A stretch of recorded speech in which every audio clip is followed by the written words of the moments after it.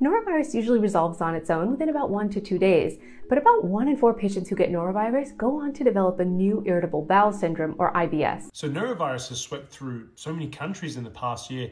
In fact, I saw a really interesting statistic. In Australia, gastro cases are at a 20-year high. Very few people are talking about the longer-term implications on gut health, and this is one of the few people I've seen talking about it, but I want to take it one step further. How can you restore your gut health after post-infectious IBS, which has become increasingly common since COVID, really? As a gut health dietitian, here's what you need to do. The first thing, you need to stay calm because your nervous system directly impacts symptom severity. So you need to manage stress and anxiety. Secondly is the diet changes. A lot of people can develop a fear around food and associating certain food with certain incidences. We don't want that to progress or develop further. So we want to start with measured gradual reintroductions. Gradual intentional increases in fiber and looking at the types of fiber there, increasing your water intake, and even smaller, more frequent meals. What about a low FODMAP diet? Well, it depends on the severity of your issue and for how long, but you could certainly look at removing FODMAPs, which are known to exacerbate issues. If you've tried these things, you've spoken to a doctor and it hasn't helped, you should seek out a gut health dietitian.